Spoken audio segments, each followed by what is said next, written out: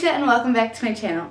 Today I have a super fun tag for you that was created by a new beautiful booktuber, Jessie Dawn. All of her stuff will be in the description box below. She is a wonderful Christian fiction booktuber and she's new around the area and I absolutely love what she's doing with her channel. It's great and I can't wait to see what else she makes, and this tag was wonderful. I absolutely loved it. She did an amazing job with the questions.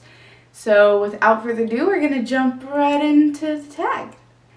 So the name of the tag is the Fruits of the Spirit tag, and each one of the prompts is based around the fruits of the Spirit. So there are 9 prompts and they're wonderful and really creative. And I would like a little disclaimer before we actually begin the tag. There were a lot of books and a lot of options that I could have picked for all of these, but I was a good girl, stuck to it, and these aren't really, my favorite, my all-time, but just I decided to pick these. I tried to get outside of my comfort zone and use books from different genres and by different authors, so we'll see how it goes. Of course, there are all kinds of options for all of these questions, and I have multiple options for all of these questions. But again, I was good and kept it to 1. So, there's that. The first fruit of the Spirit, or the first tag, is love, and that is name your top 3 favorite couples. And I didn't pick my top 3. These 3 are some of my favorite. I have way too many favorite couples for me to have a top 3. So I picked 3 of some of my favorite couples and I kept it to 3. So be proud, be very proud. But these aren't like my top 3 because again, I don't have them. Does that make sense? The first couple that I'm going to talk about is Millie Longfellow and Everett Mulberry from In Good Company by Jen Toronto. I haven't read this book in a while, but I do remember absolutely loving them. Millie was hilarious. Their dialogue was fun. Jen's characters overall, I could have picked any number of her couples because they're great. I fall in love with them just as quickly as they fall in love with each other. And I just loved the dialogue and I loved Millie. She was crazy and I've talked about this before. But these 2 are probably in my top favorites. I mean, they definitely are in a number of my favorites. The next couple I have talked about multiple times and I will continue to talk about. And that is Lady Grace Endicott and Lord Brandon Roth from The Accidental Fiancé by Mary Moore. And I love this book with every fiber of my being.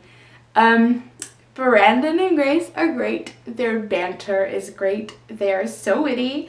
And these couple is just great. I love them so much.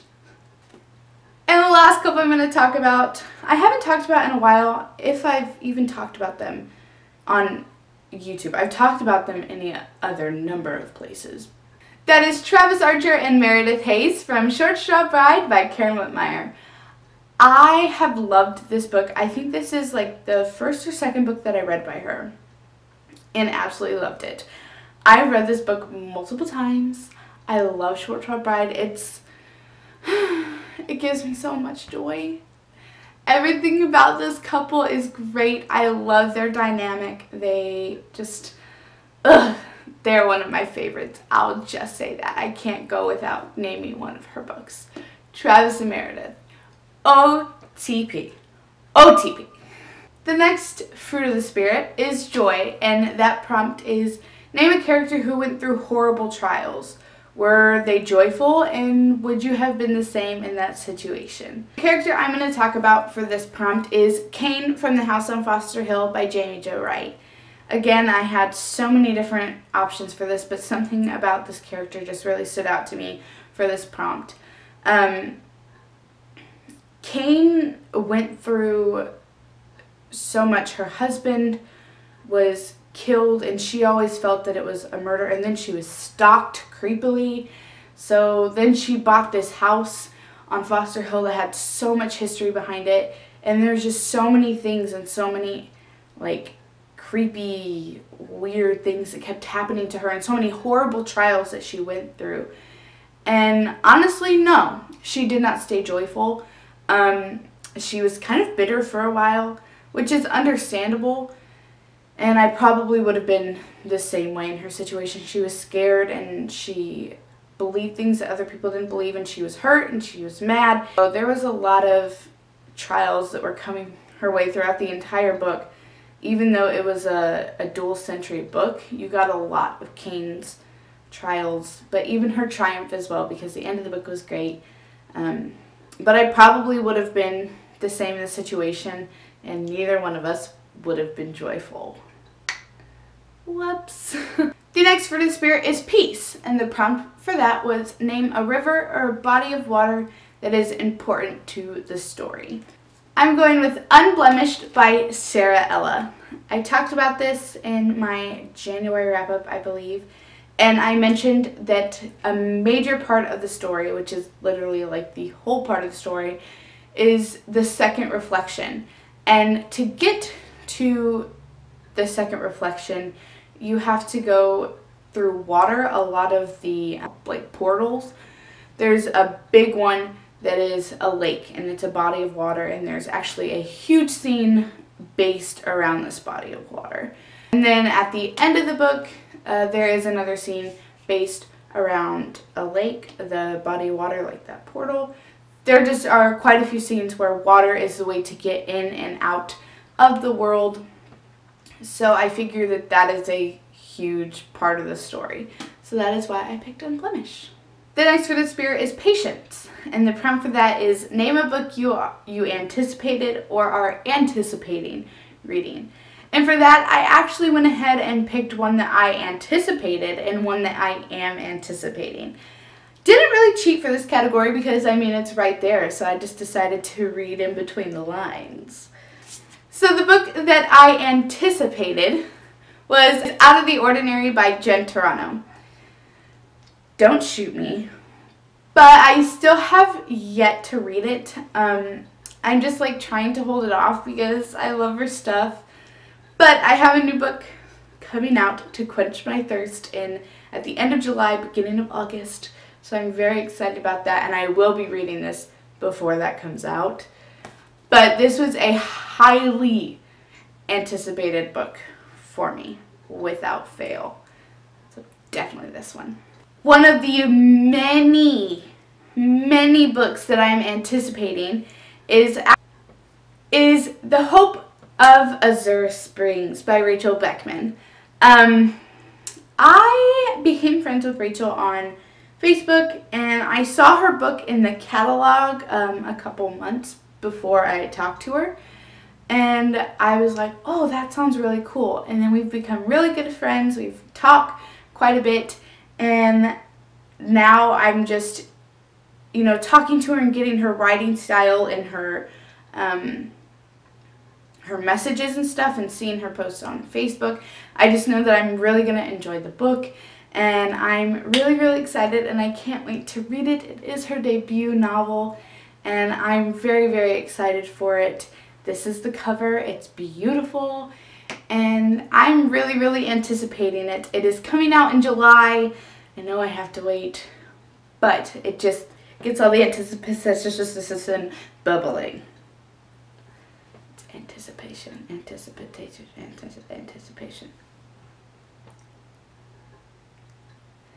I know English well. Yay. The next fruit of the Spirit is kindness. The prompt for that is name a selfless character. And for this, again, so many options, but I wanted to go a little out of the box for me. I went with Jorgen Hartman from The Huntress of Thornbeck Forest. And I just felt like he was really selfless throughout the entire book. I mean, he was giving to orphans. He was still falling in love with this girl who was a poacher. And even when he found out that she was the poacher, he was so selfless in his actions toward her.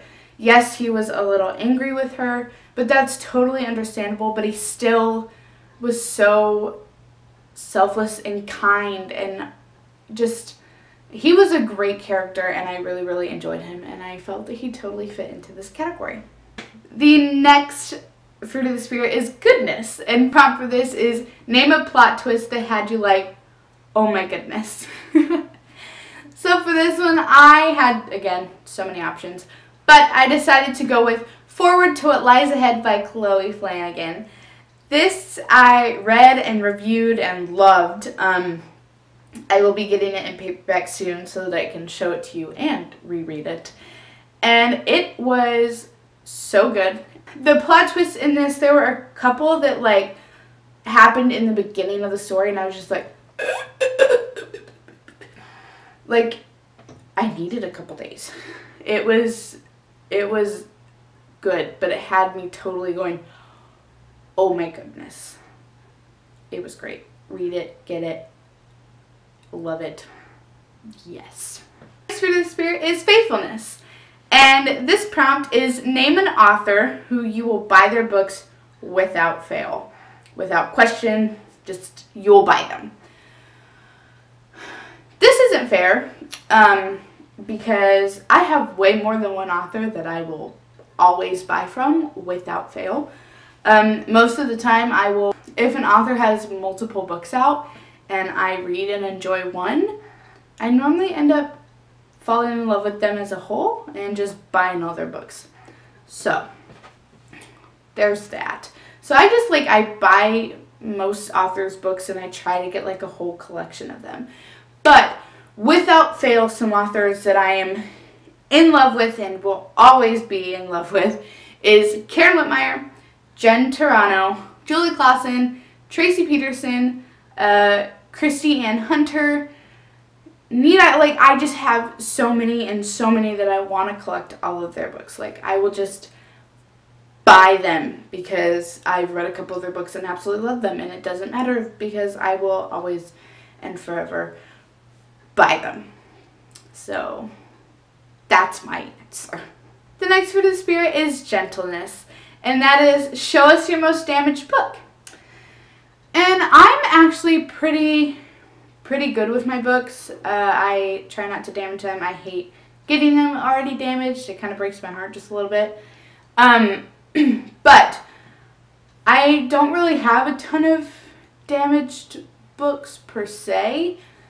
I have one that was damaged in the mail, but I'm not going to show that because I'm slightly bitter about it. Praying through. I will get a new copy, so I won't be bitter about it, but that's a different story.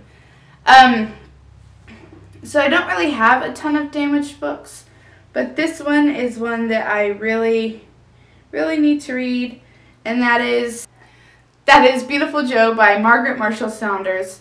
And I actually have not read this book yet, but it is like falling apart. My grandpa actually lent me this book years ago, and I haven't read it yet, and I'm not sure if they remember lending it to me. I'm not sure if I'm supposed to give it back or if he gave it to me. I should probably figure that out, but I will after I read it. This is definitely one that I want to read. My mom said it's one of the first books that she read and she loved it, so it's definitely something that I want to read. I'm just so scared that it's like gonna fall apart in my hands, but it's lasted the test of time, and it's well loved, and I absolutely love that. And the last fruit of the spirit is self-control. The prompt for this is name the strangest place you've ever read because you couldn't wait to finish a book. And for this, I couldn't really think of an answer because I don't read in public much. Not because I'm like ashamed or anything, but it's kind of hard. I have an older brother and a younger sister, and if we're in the car, we're all kind of messing around, and I don't really tune people out very well. I get distracted pretty easily when I read unless I'm completely engrossed in the book. I like complete quiet. So it's kind of rough for me to read in public because, you know, I get distracted. I have my phone and I'll read an ebook in the car every once in a while, or I'll bring a book, so maybe like the car, or I don't know. I don't really have strange places because I don't read in public. So there's that. Sorry. So that was the end of the tag. I absolutely loved the question. Thanks so much, Jessie, for tagging me. I absolutely love doing it. I don't know who to tag. Jessie pretty much covered all the bases for tagging people. So I'll tag you guys. If you'd like to do it, I'd love to either see a video. If you do it, totally leave the link down below. I would love to check it out. Or if you do it on your blog, that would be super, super fun. I'd love to see that. Or even just leave the answers to the questions in the comments. I would love to read them. All the questions, of course, will be in the comments, and the link to Jessie's original video will be in the comments as well as up in the corner so you guys can watch it. If you guys check out my blog today, I am doing a wonderful review for a wonderful novella collection, and there might or might not be a giveaway at the end of that. So definitely go over, check it out, and maybe enter if you want to. My blog is fortheloveofchristianfiction.blogspot.com, where I try to blog every Friday. My Instagram is fortheloveofchristianfiction. Go ahead and give me a follow. I'm pretty active on there, and I would love to hear from you guys. All my other links are in the description box below, and I think that's it. I'll see you guys next week. Bye!